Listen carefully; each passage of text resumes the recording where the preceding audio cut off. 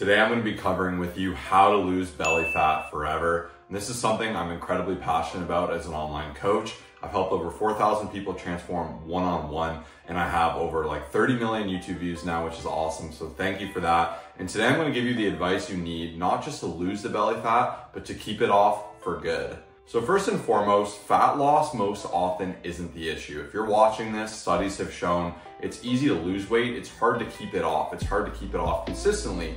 And as someone who's been doing this for 10 plus years, I've maintained abs, I know what it takes. And in this video, I really want to break down where you should be focusing your efforts. I'm not going to be spending as much time on how to remove body fat and remove belly fat in particular. If you're looking to do that, I have a video conveniently linked, first link down below, kind of talk about what I would do if I was starting with high body fat, how I would get down there, and I also have a free fat loss guide below that will actually walk you step by step on how to lose that belly fat. But let's not waste any more time and let's jump into this video. So the theme of this video is going to be improving your relationship with food. If you're looking to lose fat or you have lost fat, you understand how much it is nutrition. The adage that abs are made in the kitchen is absolutely true, and it holds so much importance. Training most often is the easy part. It's going to complement your physique.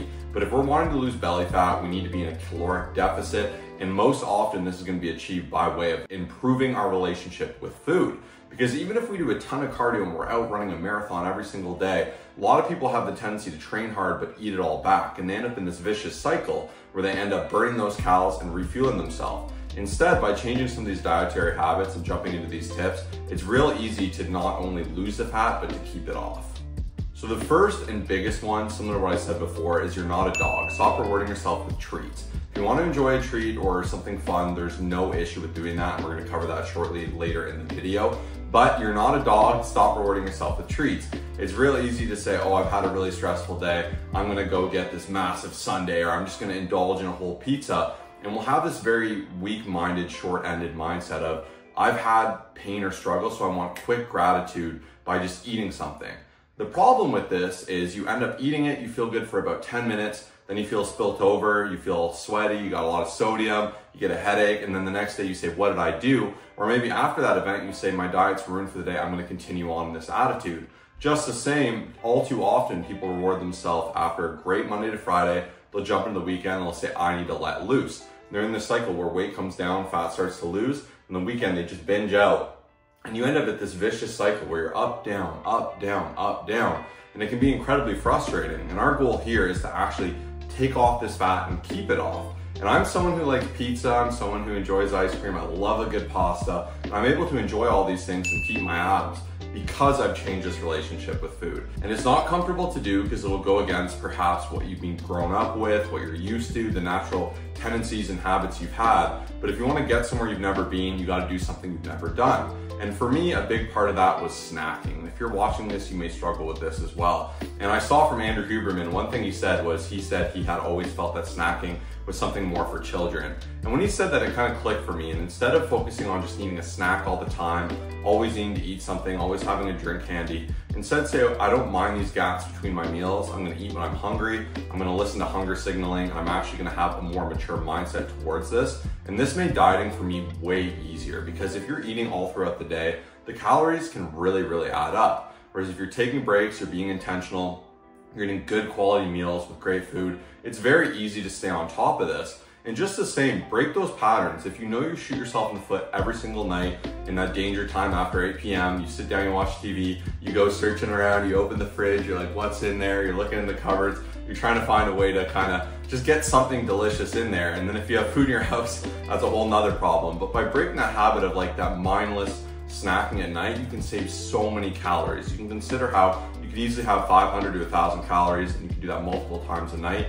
These days will really pull you back from your goals because being in a deficit of 500 to 1,000 calories is going to be incredibly uncomfortable. And that's where we need this balance. This is my next and biggest tip, is the 80-20 rule. This changed everything for me, and I know this will for you as well. So the 80-20 rule is to aim to have 80% of your foods to be really high quality, amazing, healthy foods.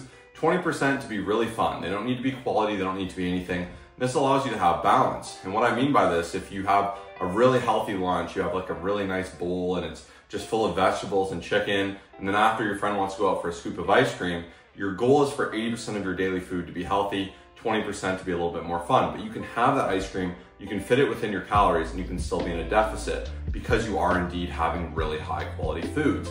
And for me, this helped a lot because I really aim to have like a healthy breakfast, do a healthy lunch. The odd time I want to have something fun, that's no problem. I can have some dark chocolate if I want it, guilt-free.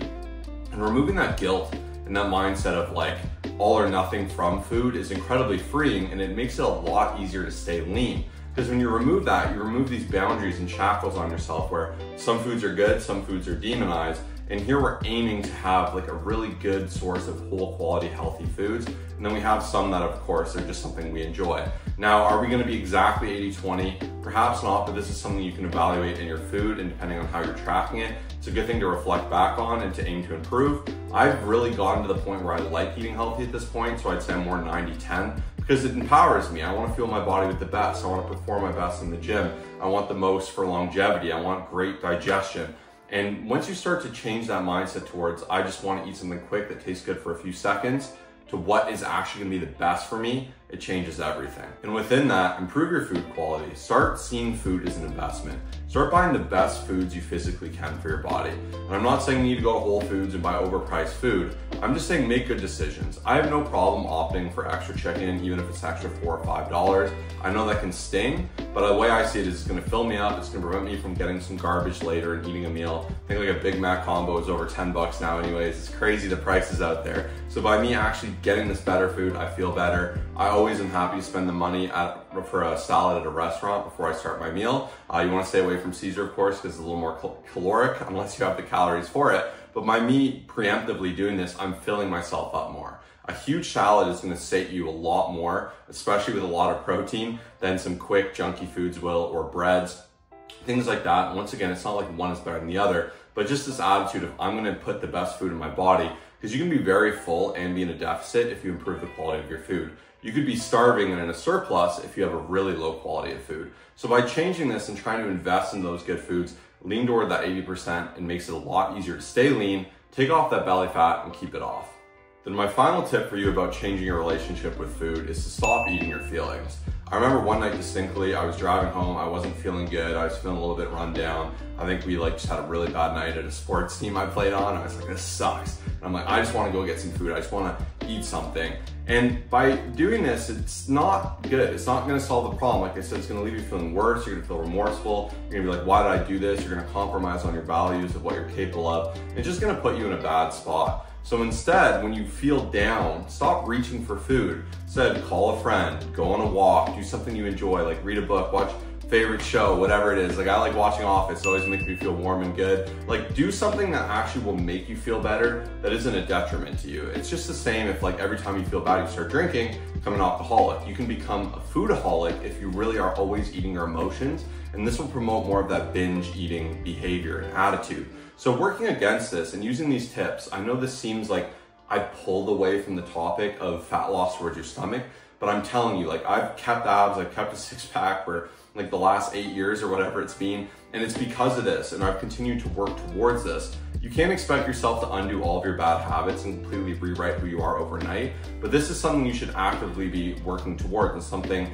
that we can work towards together. I'm an online coach. I do this one-on-one. Like I said, I have 4,000 transformations, and I fully guarantee my transformations. So when you sign up with me, it's your results, your money back, and I can guarantee your results because I've built systems to help individuals just like you with these exact problems, and to really do that hard work to give you the instructions you need and to work within your specific circumstance to ensure you get success. So if you want to learn more about what I do as a coach, it's in the link down below. Make sure to check that out. You can check that out, no obligation. I'd love for you to apply because I'd love to help you transform your life. But thank you for tuning in today. This video is really dear to me because I feel like I struggled getting a good flow with this at the start of my journey. I'm really happy to help you out today as well. So thank you for tuning in. If I helped you, smash like, drop a comment down below with what your favorite tip is. It always means a lot to me, and I love getting a discussion. Down in the comments, I check them all, so it really does mean a lot. Have a fantastic day.